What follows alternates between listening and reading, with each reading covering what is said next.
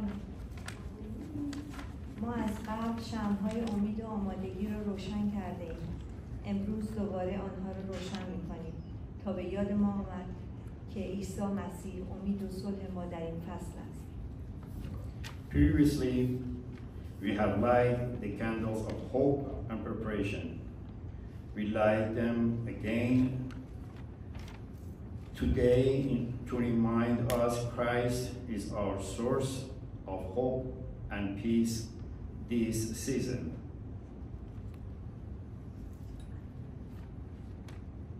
امروز ما در شادی عیسی مسیح تمرکز می‌کنیم. حتی در روزهای سختمان ما در آگاهی از آمدن مسیح به زمین استراحت می‌کنیم. شادی را برای تمام بشریت به ارمغان می‌آوریم. Today we focus on the joy in Christ Jesus, even in our hard times.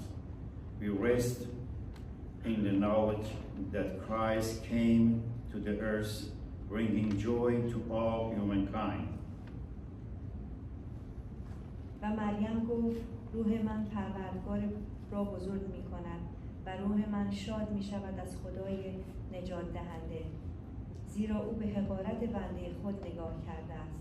یقینا از این پس همه نسل‌ها مرا به سعادت خواهند خواند، زیرا آن توانا برای من کارهای بزرگ انجام داده و نام او مقدس است. And Mary said, my soul magnifies the Lord, and my spirit rejoices in God my Savior. For he has looked with the favor on the lowliness of his servant. Surely, from now on, all generations will call me blessed. For the Mighty One has done great things for me, and holy is his name. Today, we give thanks to our Father, favor, Son, the giver of everlasting joy and peace, that surpasses any fears we can face. ما شمع شادی را به عنوان اعلامیه زنده بودن مسیح روشن می‌کنیم. برای تقویت ایمان جامعه خود را برقرار عدالت و صلح برای همه تلاش می‌کنیم. لطفاً در دعای یک پارچه در بولتن خود به ما بپیوندید.